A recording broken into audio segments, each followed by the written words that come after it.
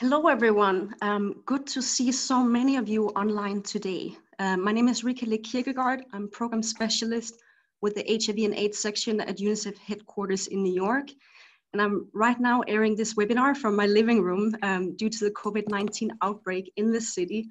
So please bear with me if the sound or anything else is not perfect today. I'm very pleased to welcome you all to this webinar, which is bringing you the latest evidence and updates on pregnant women, children, and HIV from the 2020 conference on retroviruses and opportunistic infections, which was broadcast from Boston here in the United States earlier this month from the 8th to the 11th of March. I'm honored to open this webinar, which is presented by the highly esteemed Dr. Lynne Mofenson.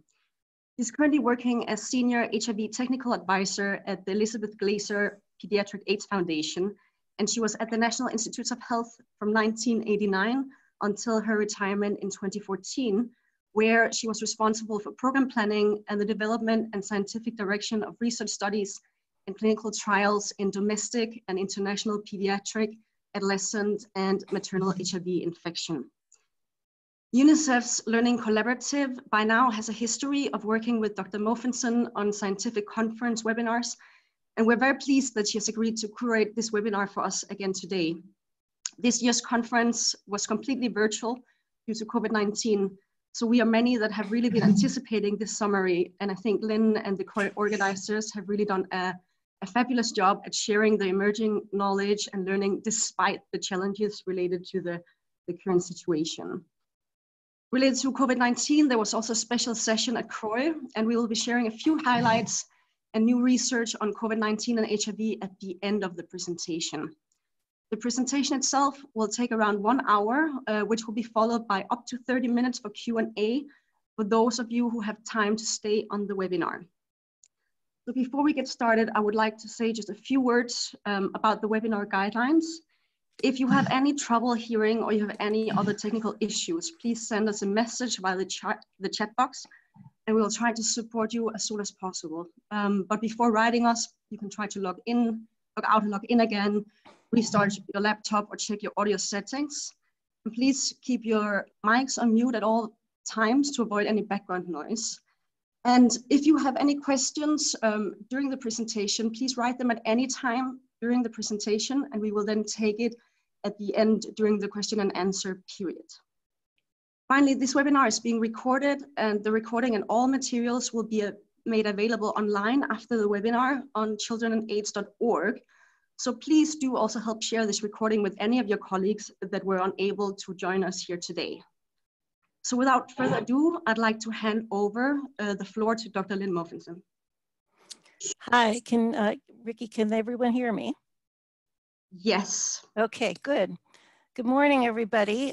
Please excuse my voice. I am recouping from a cold and have an intermittent cough. Not COVID, I don't think, but still, it's a little coughy.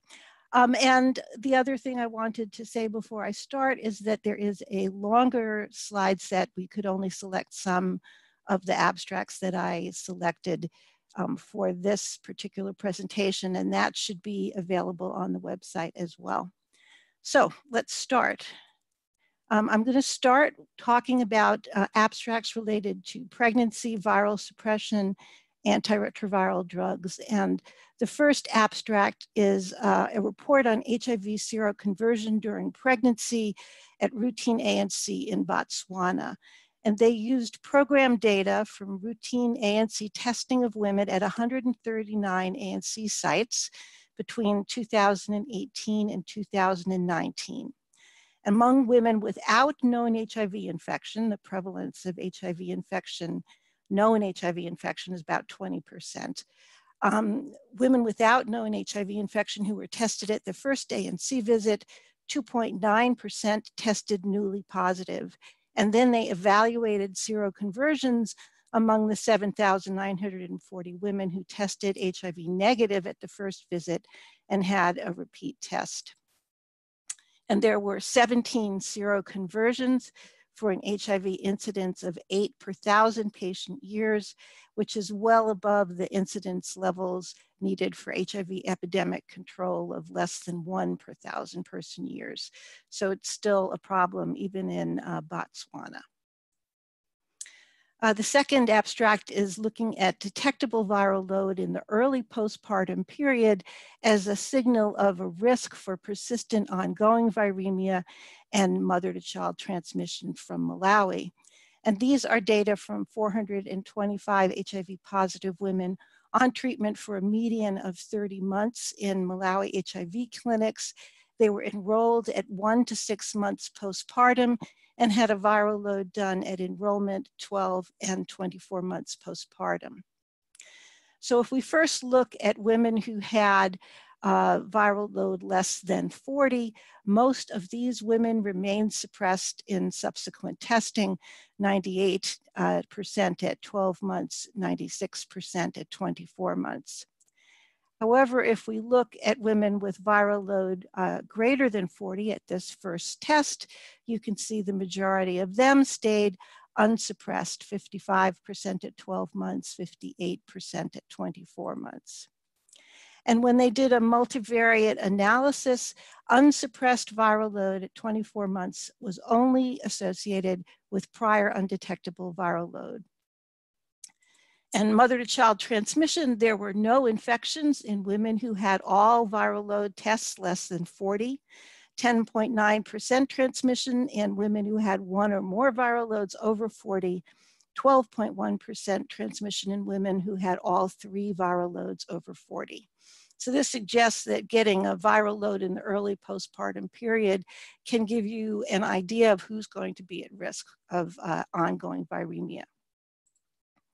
The next abstract looked at detectable viral load in the antepartum period as a signal for risk for postpartum viremia, and this comes from South Africa.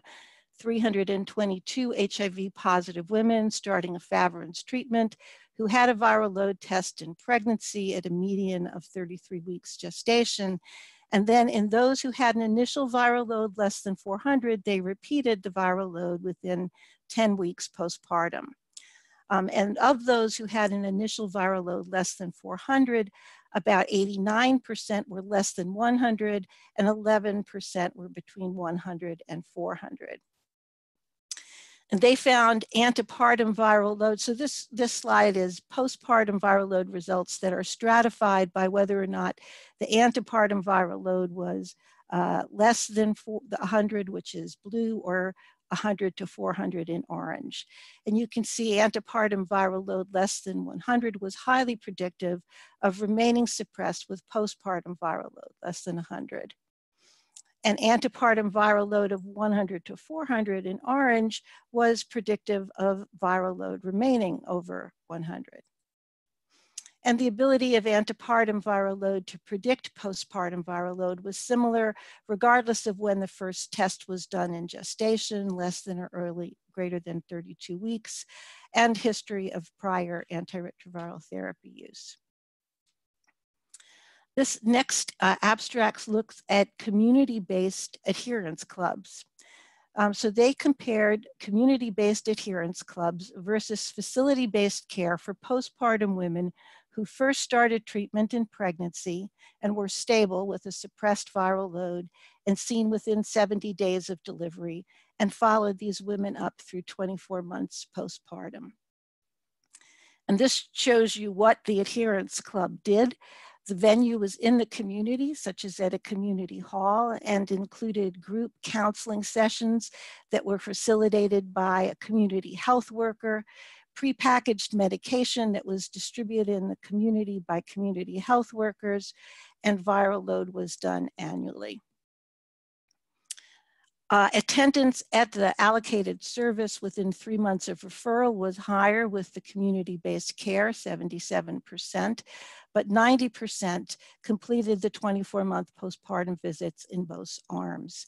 And there was a 30% reduction in viral rebound in women in the community adherence club in yellow, compared to the primary health facility in blue at 24 months with a hazard ratio of 0.71. But even so, I'd like to point out that the viral load was greater than 1,029% in this better situation, and 44% were still greater than 50. And although there was a significant reduction in postpartum viral rebound, there weren't significant differences in other maternal and child health outcomes, such as TB, family planning use, infant deaths, and transmission. They didn't have any transmission. This next abstract is looking at carbotegravir, long-acting drugs. So this comes from a phase 2-3 study of data on carbotegravir rilpivirine long-acting drugs in 13 women enrolled in the study who became pregnant while they were on the study. 9 were receiving injections, 4 became pregnant while they were in the oral lead-in dosing. Following pregnancy confirmation, all of the women stopped their dosing and injections and went on alternative treatment. So this is the first report of pregnancy outcomes in such a situation. So there were 4 live births with no defects, 1 possible early miscarriage, 2 spontaneous abortions in women who had a history of spontaneous abortions, and 6 induced abortions. This looks at PK data. So the pre-pregnancy carbotegravir levels ranged from 2 to about 5 micrograms per ml, which is within the expected range while they were receiving dosing. After the drug was stopped, residual levels remained measurable throughout pregnancy in 2 of the 3 women and remained measurable postpartum up to almost 6 months postpartum in 2 of the 3 women. And this shows you the rate of decline in these 3 women. The rate of decline of the PK, the tail in pregnancy was within the expected range for non-pregnant women. And the little circles, the red circles, are the time of delivery.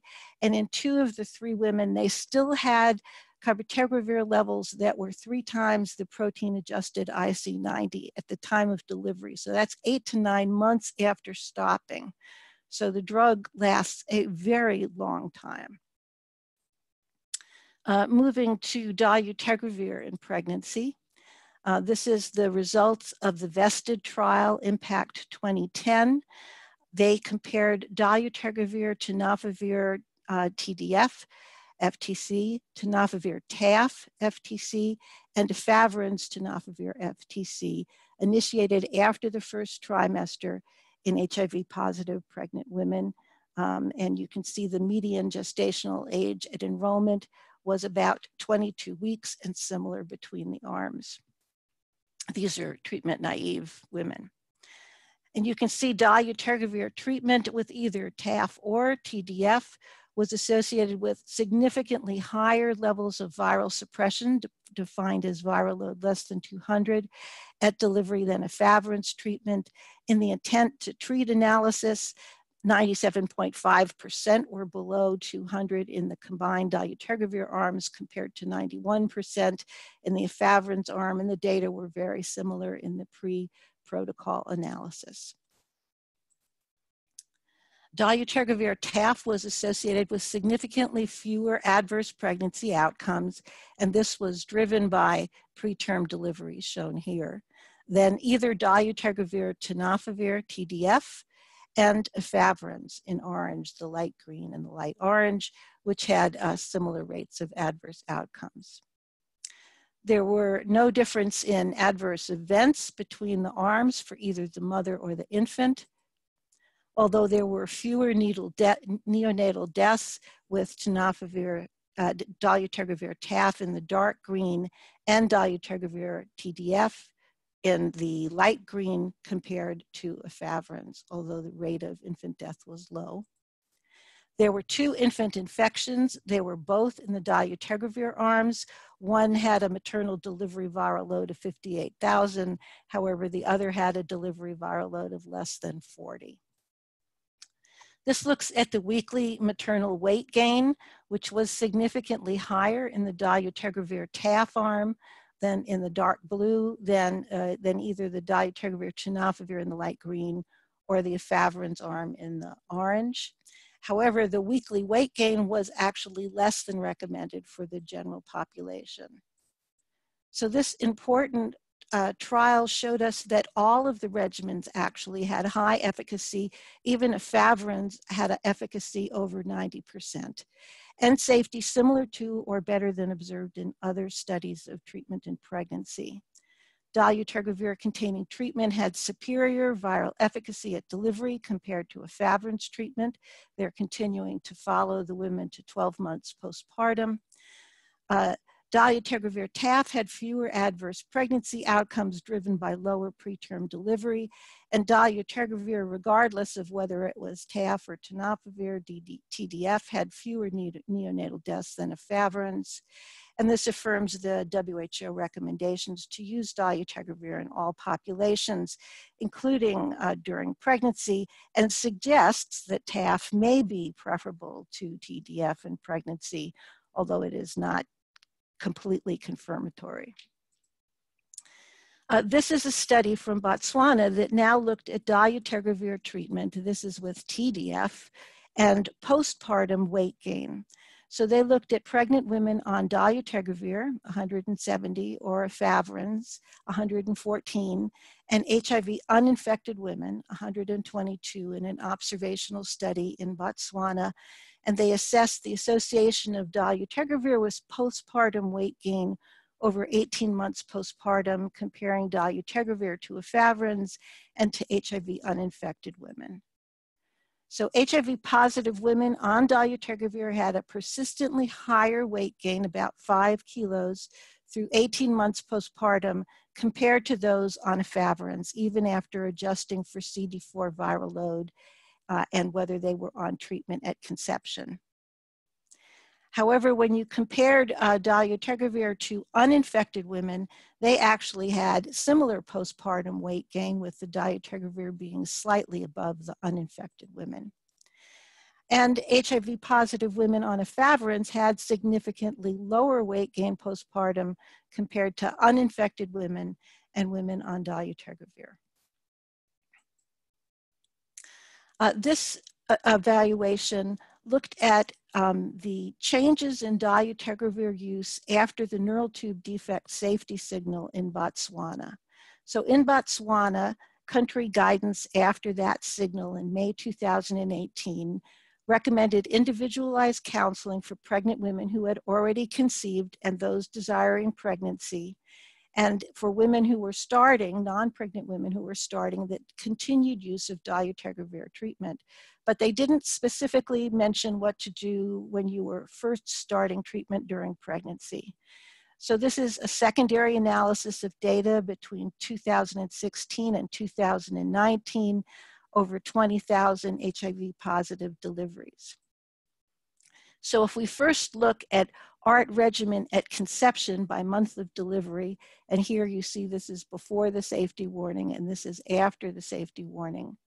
And blue shows you dolutegravir ART, red shows you efavirenz ART, and green is other ART. And you can see the percent of deliveries with dolutegravir at conception actually didn't change. 27% of women before, 28% of women after were on dolutegravir at conception. But you see something quite different for treatment started during pregnancy. And here you can see that before the treatment, the neural tube defect warning, almost all of the women were started on dolutegravir treatment. And the vast majority of these were started after 6 weeks gestational age. However, after the safety warning, 43% of the starts were dolutegravir and 56% were on efavirenz. Again, most of the women who were starting were more than 6 weeks gestation. So this shows us that program guidance on individualized counseling regarding pregnancy intention had no apparent effect on dolutegravir exposure at conception. However, after the guidance, pregnant women who were first starting treatment more frequently initiated non-dolutegravir treatment, but they did so after the neural tube risk period was already over. So clearer public health guidance is needed when signals occur so that this is not seen that women are being started on efavirenz when they actually didn't need to be started on efavirenz.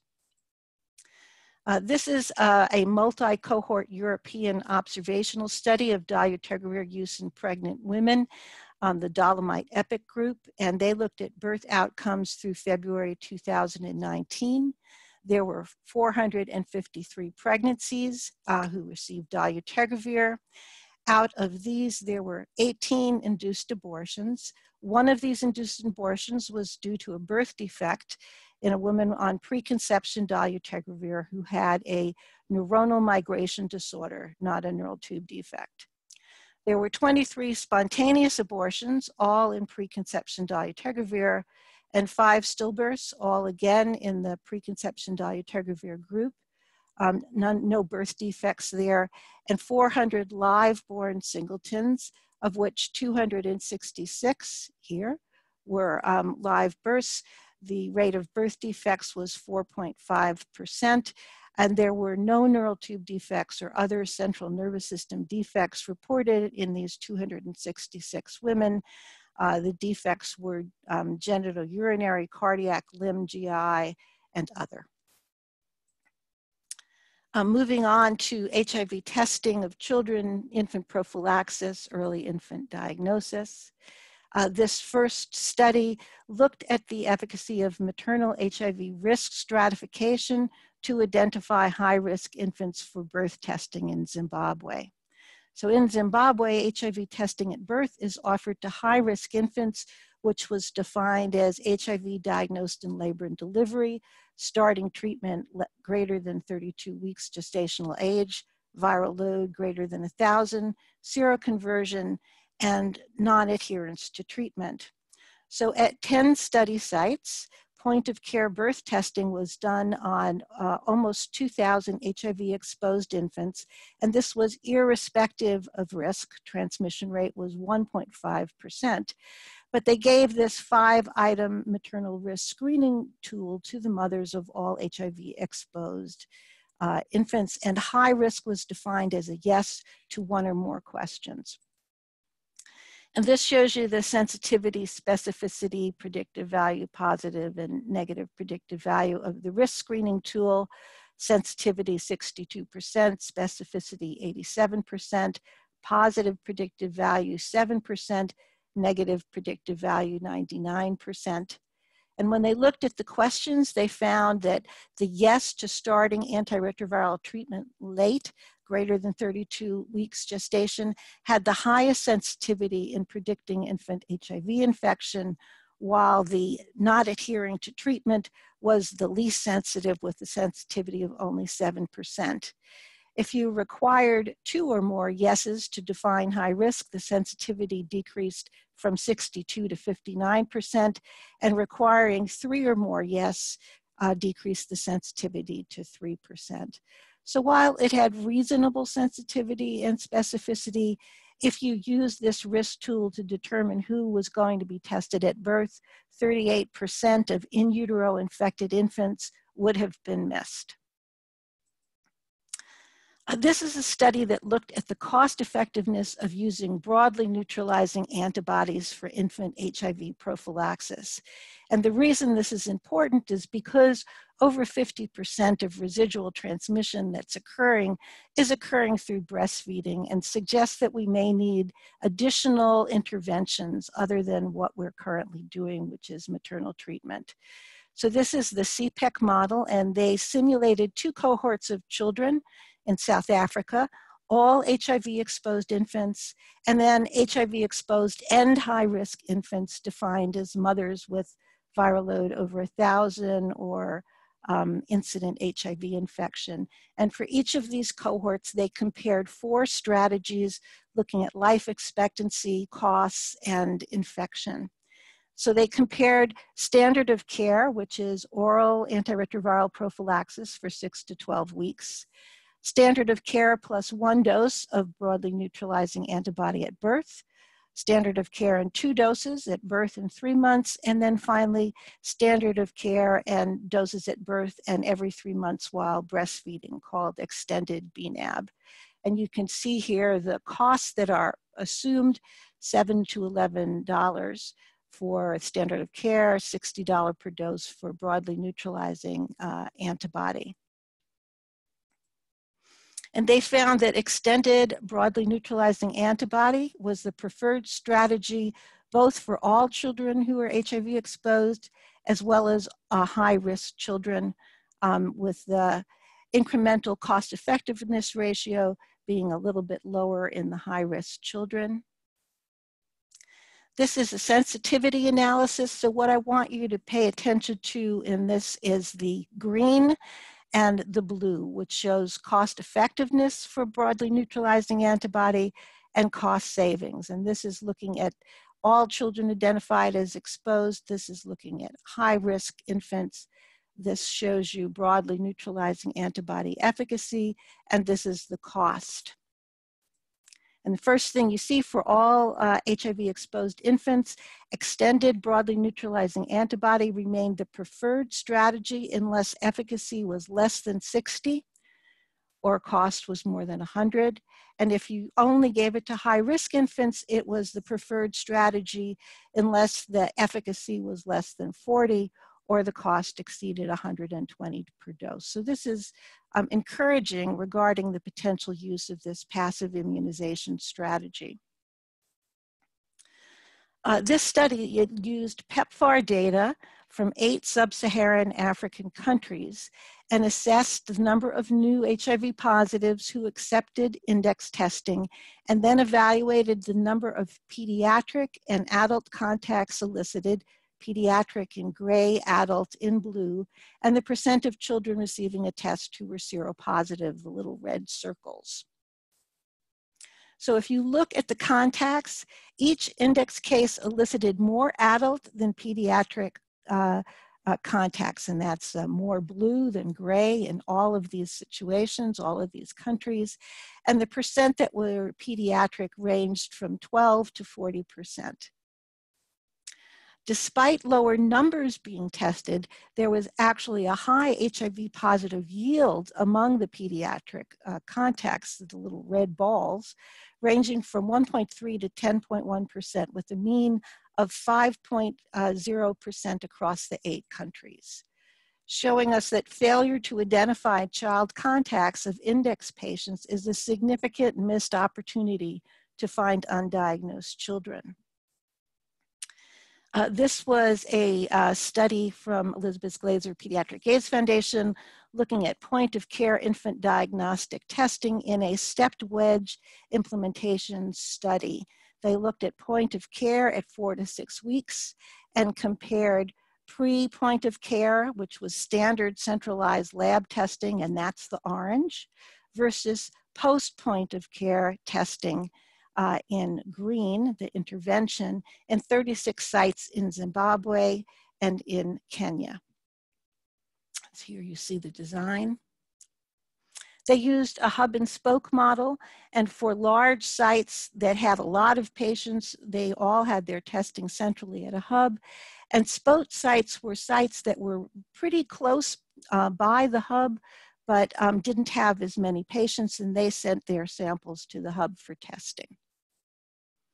And this shows you the proportion of infant HIV test results returned to the caregiver within 12 weeks of age. That's this axis here, comparing the standard of care, step 0 to step 3 is up here, to a point of care. And I think it's pretty obvious just looking at the green that the green were all pretty close to 100, whereas the orange were below, and they differed by country. In Zimbabwe, standard of care resulted in less return, whereas in Kenya, where they have enhanced standard of care central lab testing, it was a little bit more.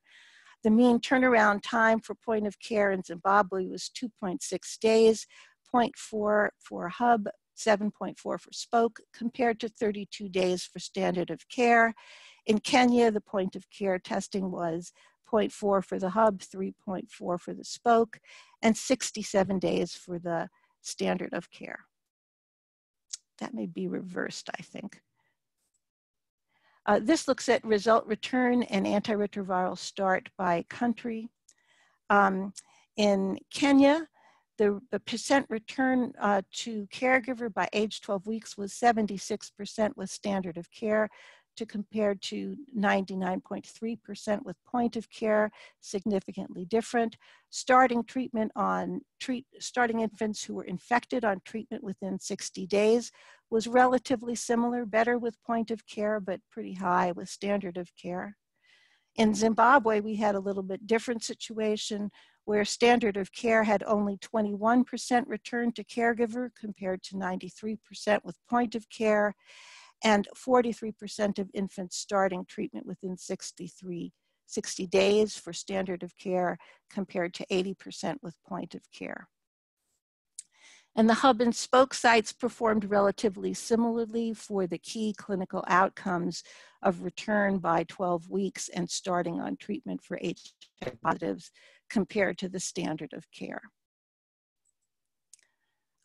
This is the CPAC model, and they then took the data that you just saw from Zimbabwe, and they simulated 3 different strategies: standard of care lab-based treatment, strengthened lab-based treatment, which is the Kenya data, and point of care from Zimbabwe. So in Kenya, using the strengthened lab, you get results given to 7% fewer infants, return results 50 days later, starting treatment 15% less, but it costs $1.50 less per test. And in the base case scenario, which is using these parameters for the strengthened laboratory, point of care improved short-term survival, improved life expectancy, and had a more efficient use of resources than the strengthened lab. And in sensitivity analysis, point of care remained more cost-effective than strengthened lab-based EID unless test turnaround time, percent returned, and percent started on treatment with the strengthened lab-based treatment EID can actually match that seen with point of care at lower cost. And lowering the cost of point of care will make point of care even more cost effective in the future. So this really speaks for implementation of point of care testing. Now, there's a separate study from Zambia that was a little bit less encouraging. This looked at 4,000 HIV exposed infants who were randomized to point of care testing compared to safety net central lab testing. And safety net means that if no result had returned by 4 weeks, then they tested an archived specimen. At 6 clinics in Zambia, with primary outcomes being alive, in care, and viral load less than 200 at 12 months. So if you look at time to receipt of results, all the infants in the point of care in red received results on the same day, while standard of care was 36 days, with most of the testing relying on the enhanced testing of an archived specimen. This looks at time to starting treatment in an HIV positive infant, and for the 81 children who were HIV positive, starting treatment was high in both arms, but more rapid with point of care than with standard of care. However, when they looked long-term, despite rapid diagnosis and treatment start in infected children, adverse long-term outcome was common. And of the 81 infected infants, there were 15 deaths, 15 lost to follow-up, and 30 had viral failure. And by 12 months, only 25% of the HIV positive infants were alive in care and suppressed. It was higher in the point of care arm, 30%, than the standard of care arm, 19%, but still that's a little bit discouraging. It doesn't mean point of care doesn't work. It means that we're not doing good follow-up of the infants who are infected. Want to talk a little bit about HIV-free survival and HIV and antiretroviral exposed but uninfected children. The first study comes from the Universal Treatment Search Study in Uganda, Kenya. And in that study, 32 communities in Uganda and Kenya received population HIV testing with a coverage of 90%, and they were randomized to an intervention, which was immediate treatment, annual testing, and streamlined care. I'll show you that in a moment, and control, which was HIV care per national guidelines. At year 3, there was 1,417 births to 1,332 women known to be HIV positive, and they were able to ascertain infant outcome in almost 80% in both arms. So here you have the percent died or HIV infected, and here you have mother-to-child transmission and intervention in blue versus control. And you can see that the universal testing and patient-centered care reduced 3-year population level infant HIV infection mortality by 50% and reduced mother-to-child transmission from 3.7% to 0.5% in women with known HIV infection. And there was higher maternal viral suppression at year 3 in the intervention compared to control, 86% versus 81%. So this intervention of immediate treatment and streamlined care worked pretty well for MTCT. This study looked at the ANRS Promise PEP study. And this study compared 50 weeks of infant prophylaxis with either lopinavir, ritonavir, or 3TC as prophylaxis against postnatal breastfeeding infection. That study showed that both were equally effective and safe, but they had found slower growth in those on lopinavir, ritonavir through 50 weeks.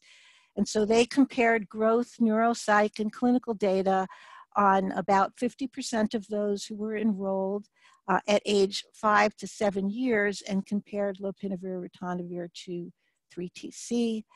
And you can see from the graphs of detail that there were no differences in growth, no differences in neuropsych testing, mental health, or clinical outcomes in HIV-exposed uninfected infants with a year exposure to either lopinavir, ritonavir, or 3TC. Very reassuring. This looks at malnutrition in HIV-exposed uninfected infants in long-term follow-up from the Promise trial. And they evaluated the rate of severe growth faltering and the correlates of stunting in about 1,500 HIV-exposed uninfected children who are now aged 2 to 5 years from the Promise trial, followed from birth in 4 African countries. And you can see that the mean Z-scores were below the population height and weight norms across the measurements in these almost 1,500 infants, with stunting found in 23%, underweight in 5%, wasting in 1.8%. And when they looked at the correlates associated with stunting by country, Malawi had more stunting than did the other countries. Mothers who didn't complete secondary school was associated with higher rates of stunting, and older age. This looks at a cohort of HIV positive women on treatment and uninfected pregnant women and their infants, followed from birth in South Africa. So these are all uninfected infants, some HIV exposed, some HIV unexposed, and medical records were reviewed for hospitalizations in the neonatal period. There were similar rates of neonatal hospitalization, 13% HIV exposed, 16% HIV unexposed, and no significant difference in overall hospitalization rate or frequency of infectious events.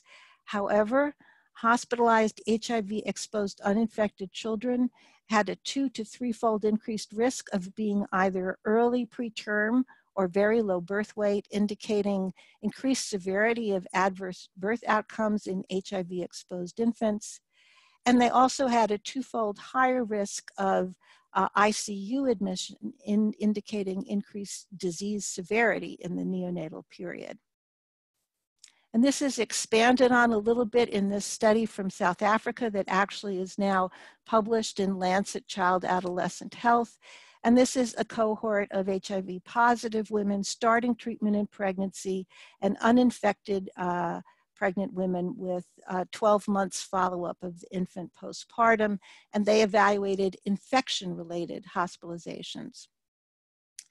HIV-exposed uninfected children in red had a 3.5-fold increased risk of infection-related hospitalizations in the age group of 8 days to 3 months, but was similar at other ages. HIV-exposed uninfected children, again, the red, this is looking at incidence rate ratio. If the mother was on treatment less than 24 weeks gestation, CD4 greater than 350 and viral load less than 1,000, they were similar to the unexposed children. But women with more advanced disease, with late treatment, low CD4, high viral load, they had a higher rate of infectious hospitalizations compared to the uninfected HIV unexposed children. Similarly, HIV-exposed uninfected children were similar to the unexposed children if they were exclusively breastfed and had timely vaccinations, but if either of those wasn't true, they were significantly more hospitalizations. Between birth and 6 months, the HIV-exposed uninfected children had an increased risk of lower respiratory tract infection and diarrhea reported by mother, but this difference resolved after 6 months. So this study concluded that interventions to improve maternal HIV early diagnosis, early initiation of treatment in infected infants, early initiation of treatment in the mother, and viral suppression, and exclusive breastfeeding and timely vaccination may actually decrease this early increase in morbidity in these HIV-exposed but uninfected children. Now, this is a series that looks at early treatment and cascade of care and drugs in children. This first study looks at predictors of persisting reservoir in very early treated infants in South Africa. They evaluated the HIV reservoir in 66 infected neonates who'd been identified less than 48 hours after birth and collected samples pre-treatment in 1, 6, 3, 6, and 12 months after treatment was started. 31 of these infants started treatment at less than 48 hours of age, and the remaining 32 at a median 7 days. 75% were infected despite maternal treatment. So they found that infant HIV DNA significantly correlated with concurrent HIV viral load and was lowest, DNA was lowest in those who had viral load undetected, with 23% of them having undetectable DNA. Multivariate analysis of factors associated with DNA copies in the first year post-treatment included age the infant started at treatment, 48 hours versus 7 days, pre-treatment CD4, whether or not the mother had treatment, and duration of treatment. This is a study that is a multi-center cohort in Mozambique and South Africa called EARTH, enrolling HIV-positive infants starting treatment in the first 3 months of life. And they evaluated risk factors for poor outcome, which was defined as death or progression to WHO stage 3 or 4 or CD4 less than 25%, in 135 infants that have enrolled to date, with a median age of starting treatment 38 days, so at a month, and a median follow-up that's relatively short. 32 infants, 24% had poor outcomes, with 9% dying, 5% progressing clinically, and 12% having immune decline. Determinants of poor outcome after adjusting for site, baseline weight for age Z-score, and treatment regimen were what the viral load was during follow-up, with a 2.7-fold increased risk of an adverse outcome for each log increase of viral load in follow-up. And just like the other one, age at start of treatment, with a 1.5-fold increased risk of poor outcome for each month of delay in initiation of treatment. The earlier treatment, the better. This looked at the cascade of HIV care for children and adolescents in West Africa from the IDEA pediatric cohort, 9 sites in 5 countries, over 7,750 treatment-naive children and youths. They had continued holes in the pediatric care cascade, even though this went through recent years through 2018. 22% attrition before treatment was even started, with a large loss to follow-up. Significantly lower treatment access in children under 5 years compared to those 10 to 15 years. Kids who were less than 2 years were 41% less likely to start treatment. 2 to 4 years, 16% less likely to start treatment. Very low access to viral load testing. Only 65% had a viral load test, and suboptimal viral suppression, which was less than 500 copies per ml in those tested. Only 53% were suppressed. So continued problems in pediatric care in West Africa. This is from the PREDICT trial that was done in Thailand and Cambodia, looking at long-term outcomes. So the PREDICT study enrolled antiretroviral naive children aged 1 to 12 years with CD4 15 to 24%, and they were randomized to immediate treatment versus deferred treatment till CD4 was less than 15%.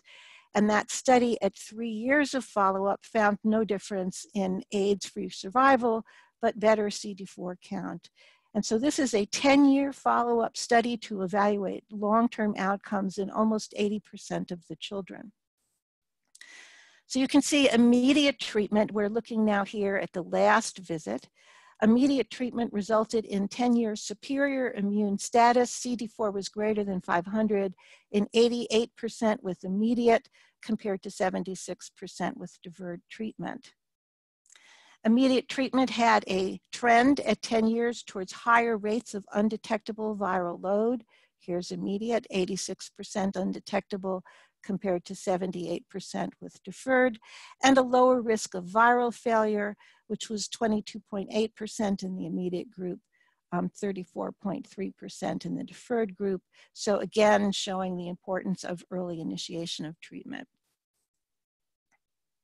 There was no difference in growth by timing of treatment, but please note that both groups of HIV-infected kids had worse growth than either HIV-exposed uninfected kids or HIV-unexposed kids. This looked at the PK of raltegravir in HIV-TB co-infected infants and children, age 4 weeks to 2 years. This comes from the IMPACT P1101 dose-finding study. They looked at the raltegravir chewable tablet at 12 milligrams per kilogram per dose given twice daily, and 13 kids receiving rifampin TB therapy. And here were the PK targets, and here were the mean values for the cohort. The PK targets were met, and there were no treatment-related adverse events. So a double dose of raltegravir, the chewable tablet, can be crushed and dispersed in water, can be given to TB HIV co-infected very young children giving adequate PK levels, and it was found to be safe. Moving on to adolescents. This looked at age-specific HIV incidence patterns, and they used a Bayesian model to construct age-specific HIV incidence and mortality by age and sex from a variety of different population-based sero-surveys from several different countries, as you can see here. This looks at the mean age of infection at the site by sex over time. So here are men, and here are women. And you can see the age-specific incidence patterns varied by site, but women tended to become infected at a younger age than men at each site. And while average age at infection has slightly increased in most sites since 2000, there were really minimal changes over time. Most of these lines are pretty straight. This looks at the proportion of new infections by age groups and sex. And what I want you to look at is the light orange and the dark orange, which is the age group 15 to 19 and 20 to 24. And here we have women, and here we have men. And in all sites, in the most recent estimate, so looking out here at 2015, about half of all women's new infections were among adolescent girls and young women between 15 and 24 years. And in men, it was about a quarter were in adolescent boys and young men. So adolescent girls, we already know this, adolescent girls and young women, high risk. This is looking in Botswana, at the Botswana Combination Prevention Randomized Trial, which showed a 30% decrease in community HIV incidence with expanded testing, linkage to care, and universal treatment. And 30% of the residents enrolled in the study received HIV testing 2 times or more, and this report evaluated incident infection rates in these repeat testers. Overall, the incidence rate was 0.17 per 100 patient years, but you can see females had a significantly higher incidence rate than did males. And the highest incident rate was in females 16 to 24, whereas in males it was 15 to 34. Gender and age were both significantly associated with HIV incidence, and there was a 7-fold increased hazard of incident infections in young women age 16 to 24, very similar to the data we just saw. This looks at the PEPFAR DREAMS intervention success. So this used population-based data from girls aged 15 to 24 who participated in a community cohort survey in Rakai between 2018 and 2019, where they reported on HIV risk behaviors and were tested for HIV to evaluate participation in any of the DREAMS programs, either the stepping stones, participatory intervention, and that's delineated here, several sessions promoting sexual health, combined social economic approaches, SES, and HIV testing. So if we look at coverage of the services, of the children 979 aged 15 to 19 years, 31% participated in the stepping stones, 24% socioeconomic, and 39% HIV testing. Participation in age 20 to 24 years in blue was significantly less. And if we look just at the completeness of the stepping stone sessions by age, 46% of those 15 to 19 in orange completed 10 or more sessions, whereas 32% of the young women 20 to 24 in blue completed those sessions. This now looks at reported sexual behavior. So if we look at the girls aged 15 to 19 participating in the stepping stone sessions, you can see almost a dose response curve. There was a significant decrease in all of these different sexual risk behaviors among those who completed 10 or more stepping stone sessions. Whereas in younger women aged 20 to 24 who participated, there was really no significant difference in sexual risk behaviors. The combined socioeconomic strengthening approach had no effect on sexual risk behaviors, regardless of age, and the HIV testing also did not affect sexual risk behavior. So not that great results. This looks at data from Kenya, and it's a cross-sectional analysis of electronic medical record data on over 10,000 youth on treatment for more than 6 months, receiving care in 99 clinics in Kenya. Overall viral suppression was 73%, and only 14% of the clinics had suppression rates over 80%. Viral suppression was lower with younger age and male sex, so less likely to be suppressed if you're under 19 or you're male. And only 14% of clinics had greater than 80% suppression. And when they looked at characteristics of clinic factors associated with poor suppression, they found a longer turnaround time, that Mission Faith Foundation did better than non-Mission Faith Foundation, no social worker, not having an adolescent space was poorer suppression. And if you were residing in a low to medium HIV burden area rather than a hyperendemic or high HIV burden area, so maybe less experience in dealing with HIV-infected adolescents. This looks at linkage to care after test and start in youth in rural Uganda from, again, Rakai.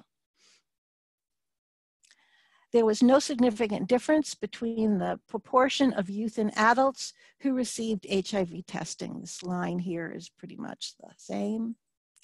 However, despite increases in treatment over time in both adults and adolescents, there was lower uptake in youth, 49% compared to 71% in adults, brown versus blue. And there was an increased risk of youth not starting treatment that was associated with male sex, not being married, currently sexually active, and a decreased risk of not starting treatment if they didn't use alcohol. This looks at bone and renal outcomes in HIV-positive youth who switched from abacavir to tenofovir-based treatment in South Africa. So these were all kids who were Tanner stage 4, weight greater than 40 kilos, and switched from abacavir to TDF. And they evaluated bone mineral density, bone formation resorption markers, and renal function 6 months after the switch. So for bone, they saw no significant overall change in bone mineral density or markers between the before and after TDF switch, but 32% of youth had either no change or a decrease at a time when they actually should be increasing, and of these, most were female. From the renal aspect, there was a statistically significant change in serum creatinine and GFR decrease, but it was not viewed as clinically significant. So maybe TAF might be better here for these youth, better bone and renal findings, but conversely has issues with weight gain and lipids, so there's no perfect regimen. These are data on a promising pilot mental health intervention for HIV-positive youth called the Voice of Youth in Tanzania. And they did a step wedge evaluation, and you can see the intervention here. It's several different sessions. 2 are joint with caregivers and individual sessions, and they are delivered by young group leaders. They had data on 93 youth with a 6-month follow-up visit, and they found in both groups improved mental health and internal stigma between those who were getting the intervention and before the intervention. Self-reported adherence improved, standardized levels of antiretrovirals in the hair improved, and viral suppression improved with the intervention. So that looks promising. This comes from the United States. It's, I think, the only one I'm showing from the US, and it looks at use of integrase inhibitors and weight gain. So this is 69 youth aged less than 24 years with a median of 18 years who started an integrase inhibitor-based regimen and had at least 2 BMI recorded 6 months apart, and within 2 years pre and post INSTI, and they compared the trajectories. And here you can see that compared to the pre-INSTI part, here's pre-INSTI here, and pre-INSTI here for BMI and BMI for age Z-score.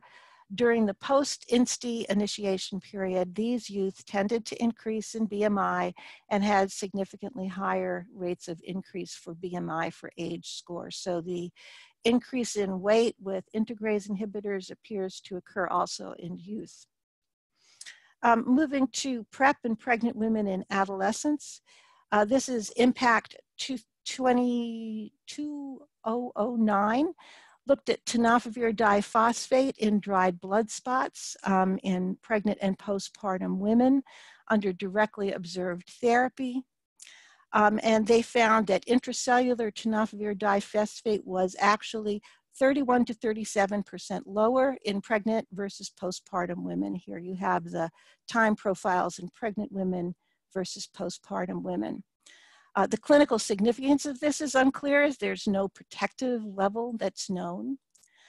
So that looks at another study which used population PK modeling to evaluate whether a double dose of TDF-FTC might be needed during pregnancy. And the simulation showed that if you looked at the standard dose, 47%, 62% on standard dosing would have second and third trimester levels below the estimated protective level. But with the simulation, 600 milligrams resulted in very few women falling below the protective level, suggesting a study of double dosing in pregnancy may be warranted.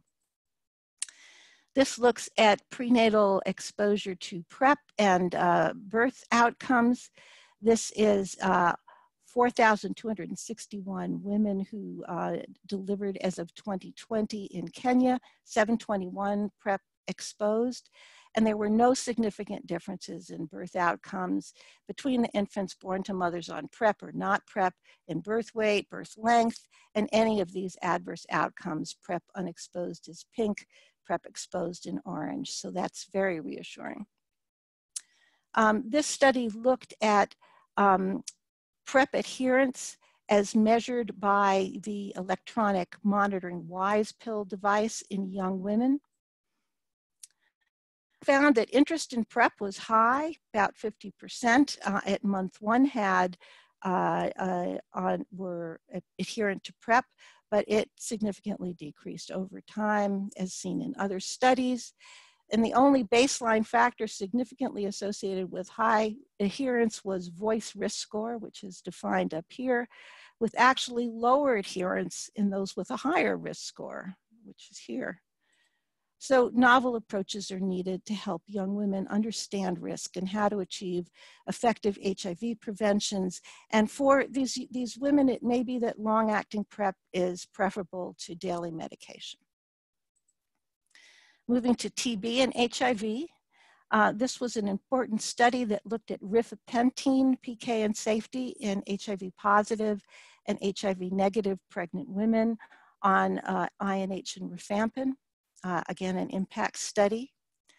They found that HIV positive women in blue had a higher clearance and a lower AUC than HIV uninfected women in orange, resulting in slightly lower rifapentine levels. And that postpartum clearance, here in pink, was actually 35% higher than antepartum in the HIV uninfected women, but very similar in the HIV positive women.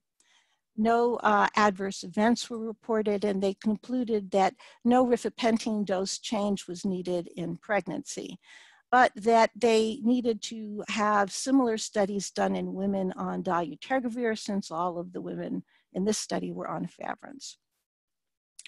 And this study looked at TB infection and disease in perinatal HIV adolescents and uninfected kids.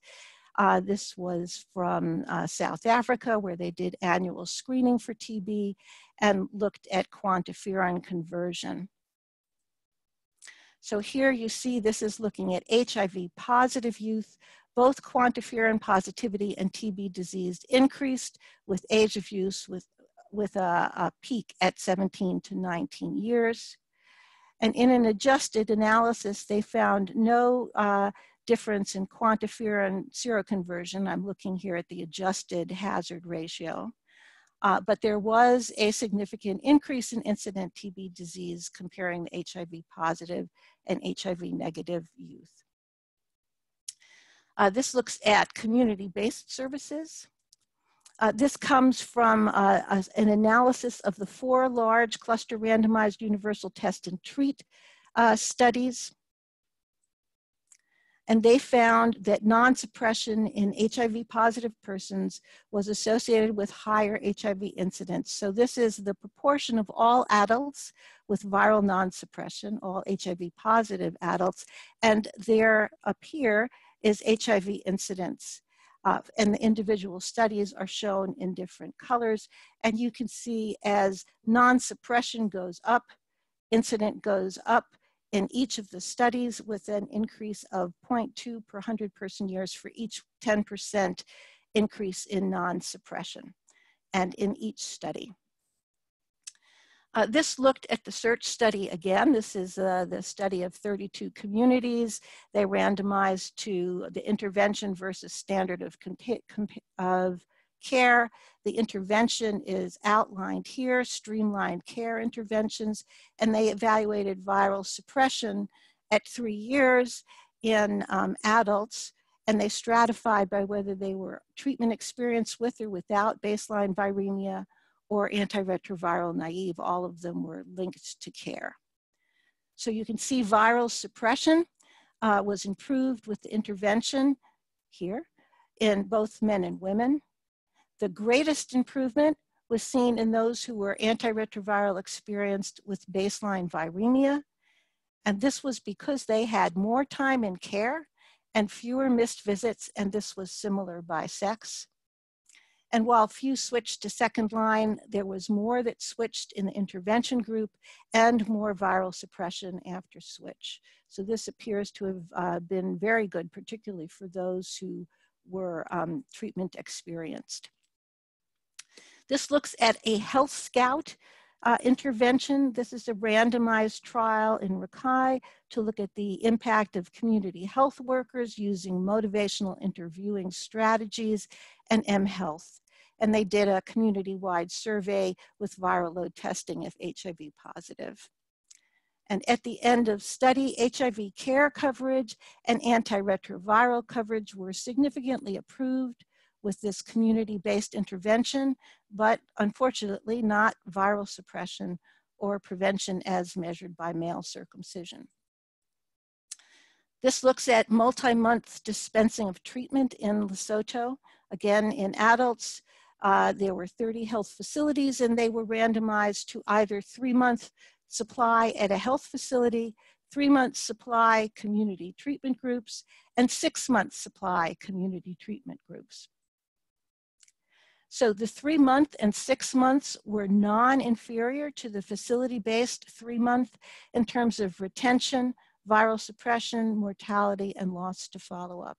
And the 3-month and 6 months were also not significantly different, suggesting that differentiated care with 6 months dispensing might be as effective as our current health facility dispensing.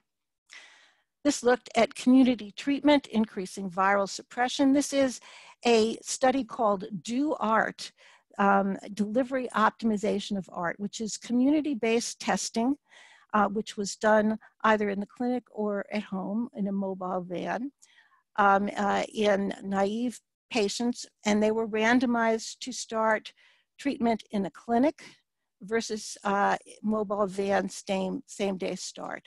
So they were either tested and started on treatment in a clinic, tested in the clinic but got their monitoring through a mobile van, or got their testing, treatment, and monitoring all through a mobile van, and that's the little mobile van right there. So the community-based treatment, the one that was the community group, that everything was in the community, resulted in superior viral suppression and also eliminated discrepancies between men and women, and the treatment. Again, another study suggesting community-based treatment is better. Then the last group of HIV is partner notification. And these are an analysis of PEPFAR data from 24 countries and looking at HIV test volume.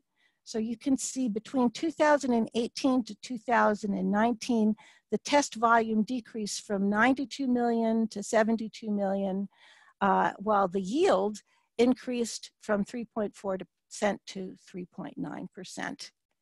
And then when they looked at the type of testing, they found among adults that contact testing had the highest yield of new patients and was the second highest contribution to HIV case finding, suggesting contact testing is important. Data from Q4 shows high rates of acceptance of the contact testing in both men and women. Men had more contacts than women. Contribution to case finding was greater among men than women, but male contacts of women index cases had the highest HIV rate. And then last, this is 3 different studies that looked at different ways of doing assisted partner notification. In Botswana, they have counseling to encourage index partners, and the counselors offer to see them jointly, but they do not directly notify. In Uganda, they have healthcare workers will contact partners by phone or by home visit. And in Rwanda, they have active case finding, either client referral, provider referral, or dual referral. And this shows you definitions that we're going to look at in graphs. Reach is the percent of new HIV positives who received partner notification. Contact is the number of partners named over the number of index. Testing is number of partners tested. And case finding is the number of partners HIV positive. And this is from the 3 different groups. And just to show you, here is the reach, the number of percent of new HIV positives who received the partner testing. And here's our contact index, the number of partners identified per index case. There's our testing, the number that were tested, and there's our case finding. So the countries varied widely in all of these parameters, as you can see. Rwanda had the best parameters, actually, for reach, contact index, and testing index, but they had a very low HIV prevalence, low numbers were tested, and hence their case finding was lowest. Whereas Uganda had the highest numbers tested, the highest case finding, but the lowest reach. So the differences between the different types of notification. So I'm going to end with the coronavirus stuff, hopefully relatively quickly. So this is just to say the scientific data are changing every day. So for example, on March 10th, Tony Fauci showed this slide of different treatments that are being tested. On March 18th, there was a publication in the New England Journal showing no benefit of one of the things that he noted was being tested. So I'm going to briefly present limited data on pregnant women and children, shedding, and clinical trials.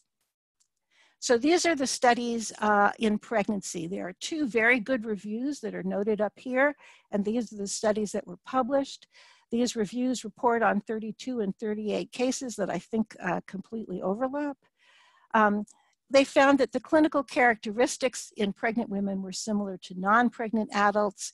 Pregnancy and childbirth didn't aggravate the course of symptoms or pneumonia. Unclear if adverse pregnancy outcomes were more frequent. And importantly, no confirmed cases of intrauterine transmission, and all neonatal specimens tested, including placentas, were negative for COVID. This is the data in children. The best study comes from China, over 2,000 patients. The main message here is that the majority of children, 80%, had only mild to moderate disease. 4 to 13% were actually asymptomatic. And importantly, infants under 1 were at the greatest risk of having severe or critical disease. And this other is a smaller case series. I just wanted to point out that 20% had no fever and there was prolonged shedding.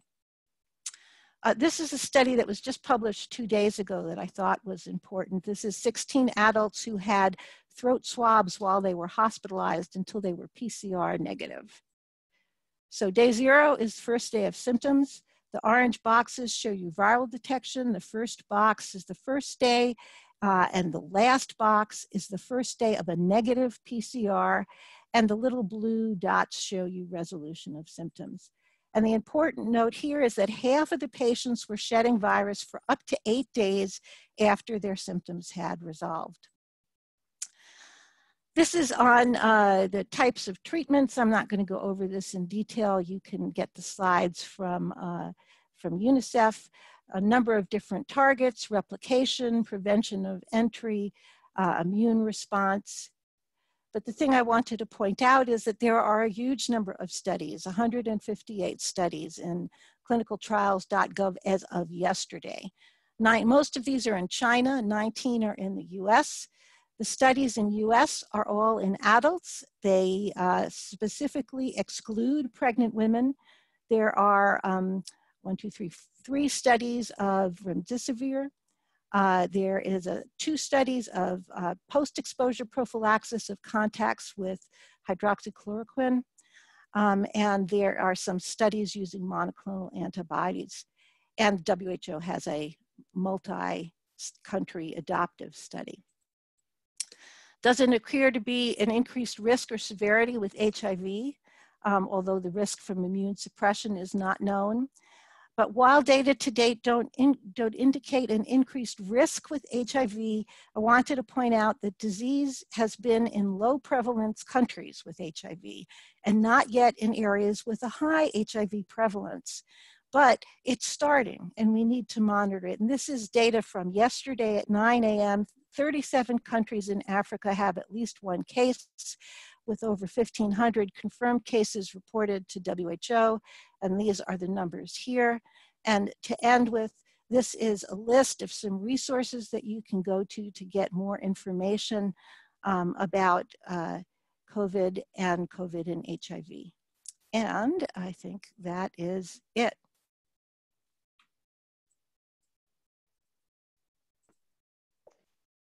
Thank you so much again, Lynn, for this excellent presentation. We now have up to 10 minutes for questions and answers, and we will take all questions from the chat box. So the first question is from Felix Mboya. What determines viral load for children born with HIV? I've seen 2 children viral load comparing one that was 5,800 and the other one 4,000. So they're talking about children that are in utero infected. So one thing that can affect the level of virus found with in utero infection may be whether or not the mother is receiving treatment.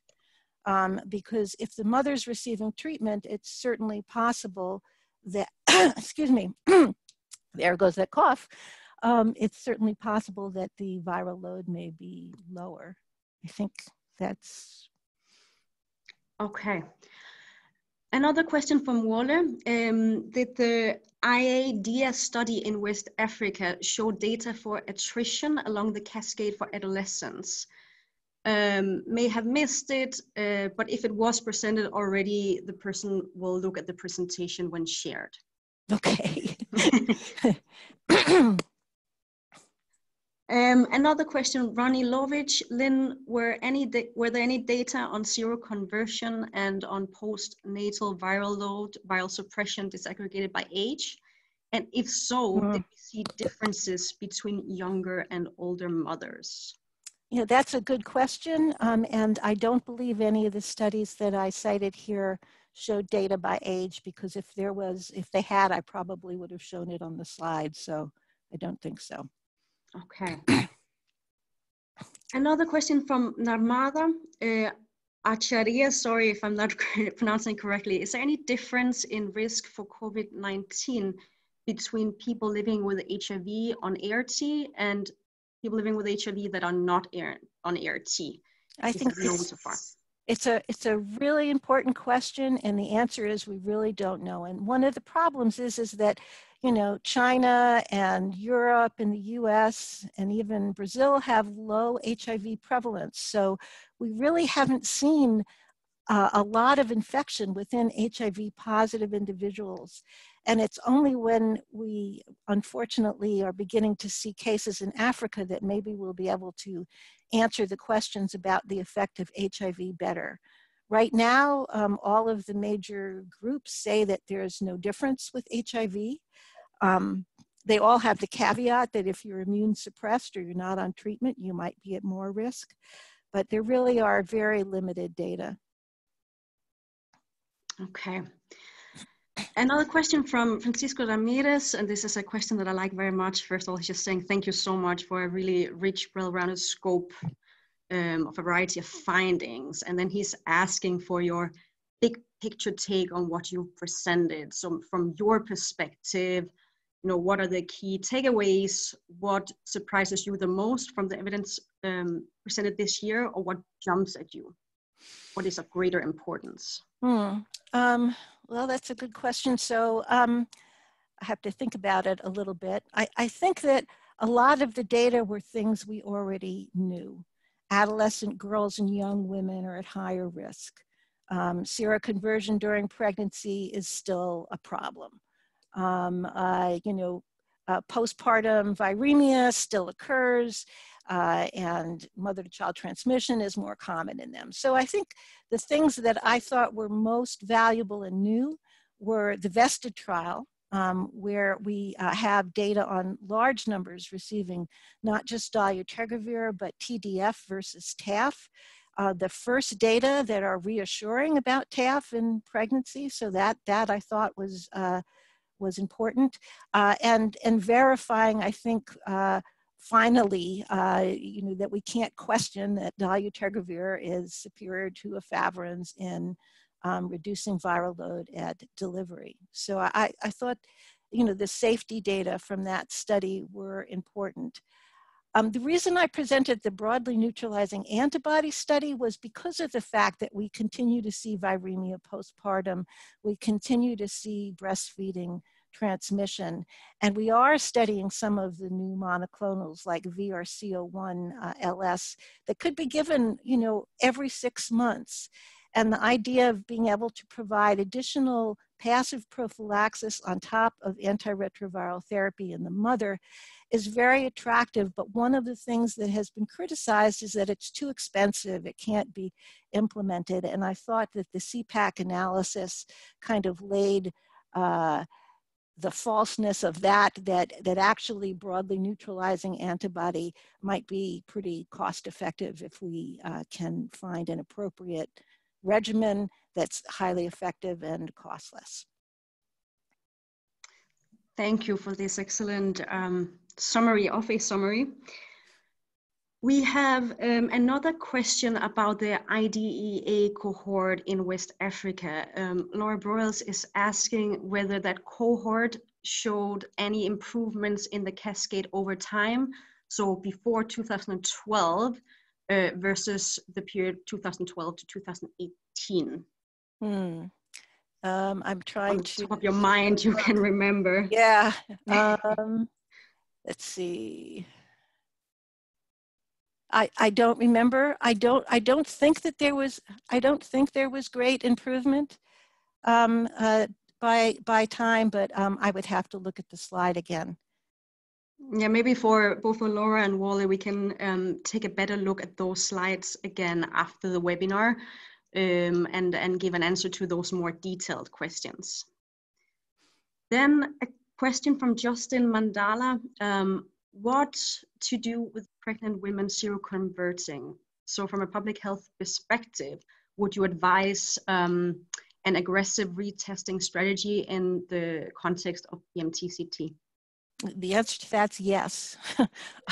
I think, testing in high HIV prevalence areas, testing at least twice during pregnancy and then every couple of months postpartum, I think is important for prevention of transmission, but also for maternal health, at least for the first 6 months postpartum, as the data published in JID suggest an increased risk of transmission per sex act through 6 months postpartum, so in late pregnancy through 6 months postpartum. In terms of what to do, well, you'd start that woman on treatment immediately. And if it's postpartum, you might want to put the infant on prophylaxis as well, depending on whether or not you consider that a high-risk exposure. Some would put the infant on more than one drug because the mother has just seroconverted. The idea of having that passive immunization to me is pretty attractive as well. Thank you again, Lynn. Completely agree. And we definitely also recommend a quite aggressive retesting strategy. Any other questions? It looks like there was a question on point of care. That was talking, I think, about the CPAC data that used the data from Zimbabwe and Kenya. So And I believe it was Kenya, I forget which country it was, had strengthened lab systems where they enhanced their transport, and they had SMS for transmitting results more quickly, and point of care still was superior to the lab. So they ask, how do we integrate into programs on a large scale? Well, I think that the EggPath evaluation did do that. It integrated into programs on a large scale. I refer you to the Lancet paper that reviewed the data on that, as well as the slide that looked at the implementation evaluation. Okay, then another question from Lisa. She's asking if you have any insights on infant ART resistance in infants who get infected after in utero exposure to mothers on ART and through breast milk, ARVs, and infant ARV prophylaxis. Yeah, so there weren't any studies on this at this CROI, but other studies have suggested that you can get pretty high rates of antiretroviral resistance in such infants, either that are infected in utero through mother receiving treatment, but more importantly, mothers on treatment and they're breastfeeding and they're on antiretroviral therapy. So this is, I think, one reason why the move to dolutegravir is so important. For children and infants, and hopefully infants as soon as we get the PK data for the younger children, because the rates of resistance to NNRTIs are very high when you do surveillance in infected infants prior to getting treatment. So use of dolutegravir in this situation would have a great advantage for those infants. Okay, so then I think we're almost out of time, so we'll just take one last question coming from Montoya's.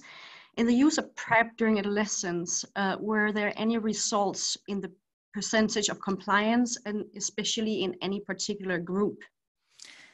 Yeah, so I think one of the studies I showed where they had the WISE pill looking at monitoring adherence found decreasing adherence over time. And I think that's true of almost all of the PrEP studies. Prior studies, other than that one, have shown that women who view themselves at more high risk, so for example, they know they have an HIV positive partner, are more likely to adhere to PrEP than those who don't think they're at risk, and that there may be actually seasons of risk where people feel they're more at risk and more likely to use PrEP. But I haven't seen any study that has really been able to figure out how to improve compliance, particularly in youth. Okay, thank you once again for all the questions, the presentation, and the answers.